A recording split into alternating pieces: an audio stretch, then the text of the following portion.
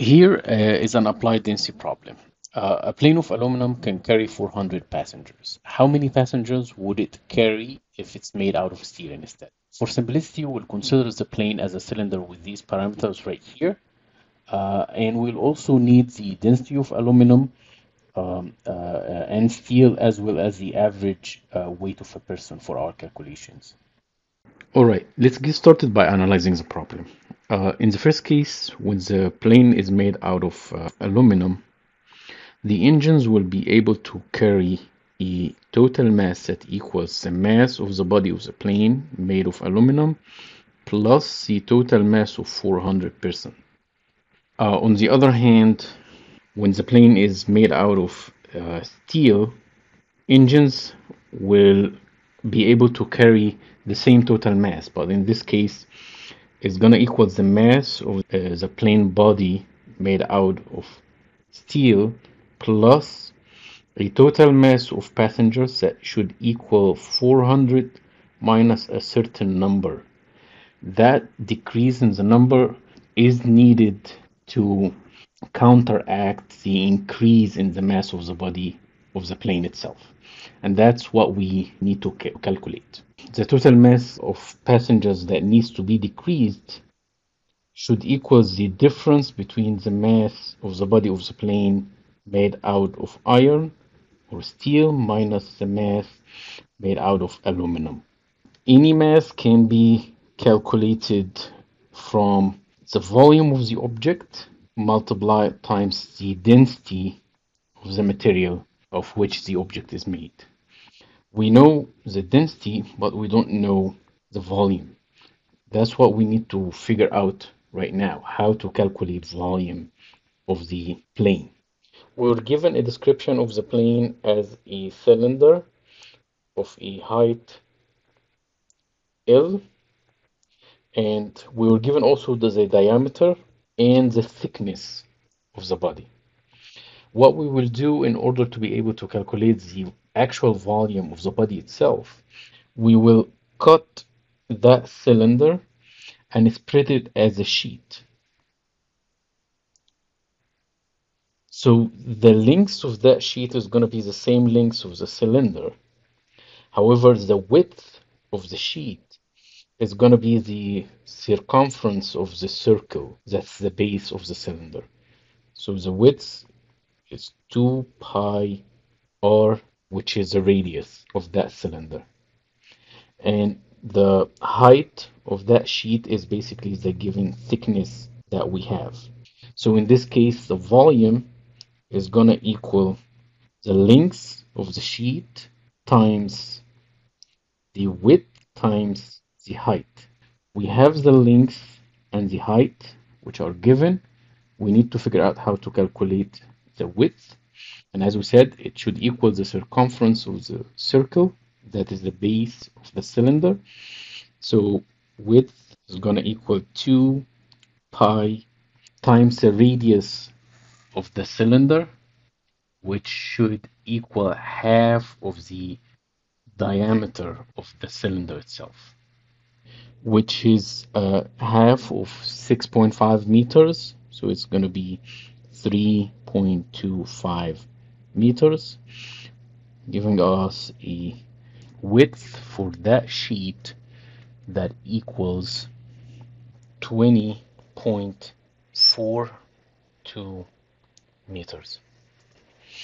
Now that we have all the dimensions of the sheet, we can calculate the volume, which can be given by multiplying the length given, which is 70.7 meters, times the width that we just calculated, which is 20.42 meters, times the thickness that is given, but it's given in millimeters, so we have to convert it to meters before we insert it. So it's going to be 2.5 millimeters multiplied times the conversion factor from millimeters to meters, which is 10 to the power 3 millimeter equals 1 meter. That gives us a volume for the body of the plane equals 3.61 cubic meter. Next, we move to using that volume to calculate the mass of the plane when it's made out of aluminum using the density of aluminum. So mass in case of aluminum is going to equal the volume that we just calculated, 3.61 cubic meter times the density of aluminum. But before we do this calculation, we have to pay attention to the units. Density here are given in units of grams per cubic centimeter. So we either convert the volume to cubic centimeters and use the density as a conversion factor as it is, or we have to convert the conversion factor into a ratio of kilograms per cubic meters to match with the units of the volume. So we will move from volume in cubic meters by converting it to cubic centimeters. So 1 cubic meter equals 10 to the power 6 cubic centimeter. Now we have the volume in cubic centimeters, so we can use density now to convert it to mass.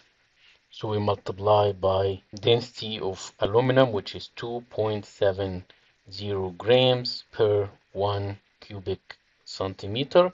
Now we have the mass in grams, but we definitely need to convert it to kilograms to be able to calculate the number of people by dividing by the weight of one person in kilograms. So we're going to use the conversion factor from grams to kilograms, which is 1 kilogram divided by 10 to the power 3 of grams.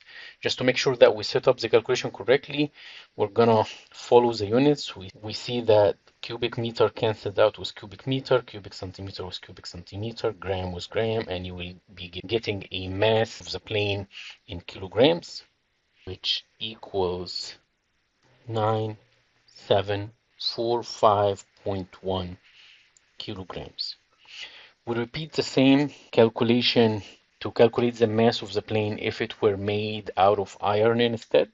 It's going to be the same exact calculation, except we're going to be using the density of iron instead of the density of aluminum.